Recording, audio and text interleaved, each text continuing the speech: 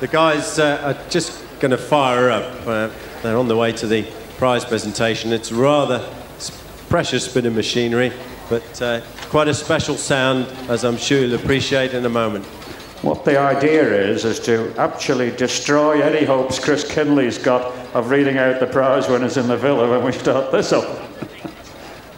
It will be the Japanese national anthem in a few minutes.